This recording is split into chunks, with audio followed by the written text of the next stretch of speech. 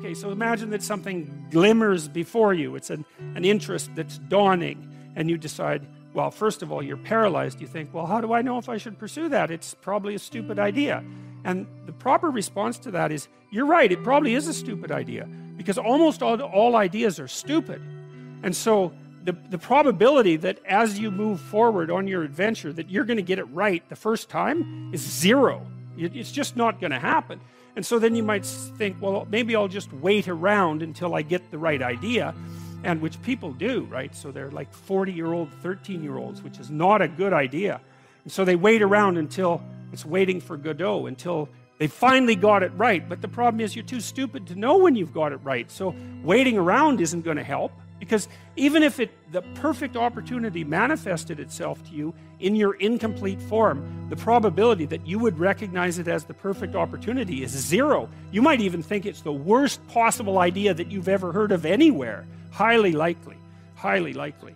So you have, there's, Nietzsche called that a will to stupidity, which I really liked.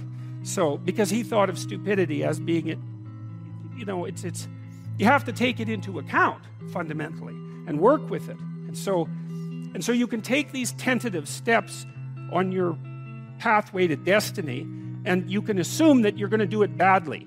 And that's really useful, because you don't have to beat yourself up. It's pretty easy to do it badly. But the thing is, it's way better to do it badly than not to do it at all. And that's the continual message that echoes through these historical stories in Genesis. It's like, these are flawed people. They should have got the hell out of their house way before they did.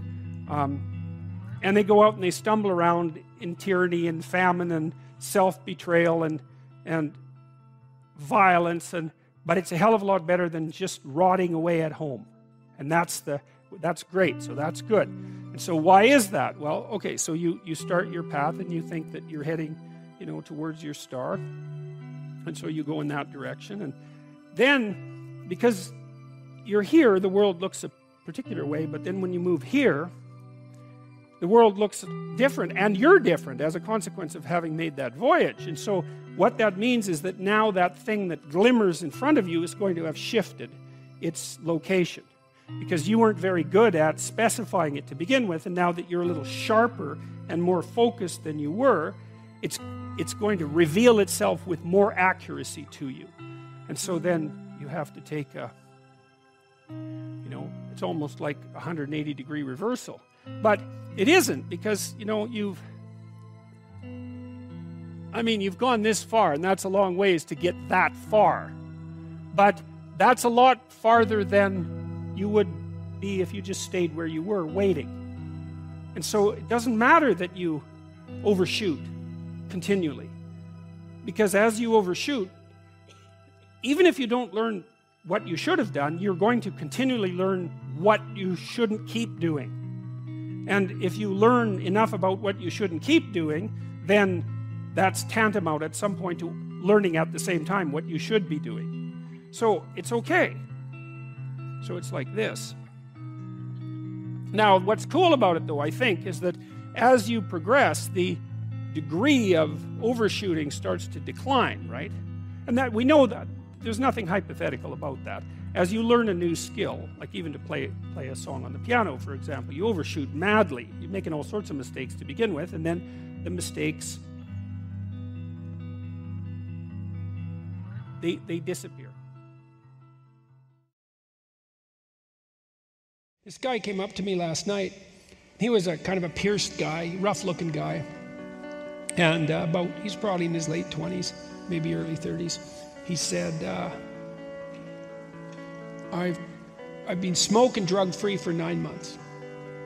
And I said, hey, good work, man, because he looked pretty pleased about that. I said, well, you know, hopefully that's a lot better. And he said, it's a lot better. And I said, well, good for you for sticking it out, and I hope you can continue it. And I meant that, because I did mean good for you, and I hope you can stick it out. And he knew I meant that, because he wouldn't have bloody well told me that to begin with if he didn't think that that was going to be the response. And then he said, I got 9 of my mates to do the same thing. Yeah, I thought, right on, man, that's great. And then, you know, I was in Birmingham 2 nights ago, and I walked out of the hotel, and this kid, working class kid, came up to me, you know, just out of the blue, and he said, thank you very much for elevating my vision. I thought, hey, look, it's really a good thing to be able to go around the world and to have people stop you on the street and say things like that to you. It's like, that's as good as it gets, you know? And people are telling me stories like that all the time. They come up and they say, well, you've watched this. It happens all the time. People come up and they tell me some way that their house was out of order, you know, they're hopeless and nihilistic and drinking too much and watching too much pornography and procrastinating too much and being not serious with their relationship and not getting along with their parents and, you know, not formulating a vision and not growing up. And, well, you know, there's just endless ways that you can descend into a kind of, what would you call it, a kind of grungy, filthy carpet infested hell. And then they say, look, I've been watching your lectures and I developed a plan for my life, and I've been trying to be more responsible, and I've been really trying to tell the truth, and I mended my relationship with my father, and I got married to my girlfriend, and now I have a flat, and I quit doing drugs, and I've just tripled my salary in the last year, and I didn't commit suicide like I was going to 6 months ago. I think I have, I don't know, out of the 150 people that I talk to each night, I would say probably over the course of the lecture series, there's probably 10 people like that a night who tell me that. And so, see, and because I believe what I said tonight, I believe that the individual is sovereign, and that individual sovereignty is the cornerstone of reality itself, and it's the cornerstone of the state, and it's the cornerstone of reality itself. I truly believe that to be the case. That every time I hear someone say, look, I've got my act together, I think that's one more weight on, you know, if the scales are always tilting towards good or towards evil, then every time someone decides to straighten themselves up, they take a major weight off the evil side and they put it on the good side, and it's not trivial. And I believe that that's what the redemption of the world depends on. It's not political. It happens at the level of the individual, just like the descent into totalitarian catastrophe occurs when people abandon their sovereign responsibility, which I think is the most accurate way of diagnosing what happened in the 20th century.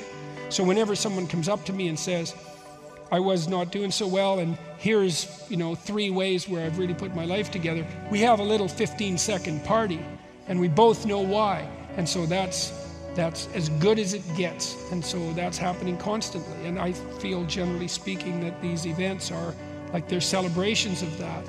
And so interesting to watch the media miss this completely. It's like they don't have the conceptual, what would you say?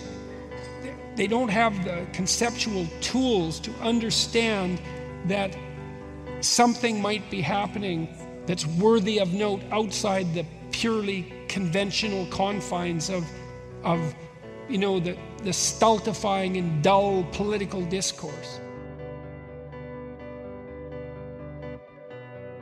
I'm a psychologist. I decided a long time ago that the individual was the right level of analysis, and so it's an absolute, it's not a pleasure, it's not the right way of thinking about it. What's rule 7? Do what is meaningful, not what is expedient.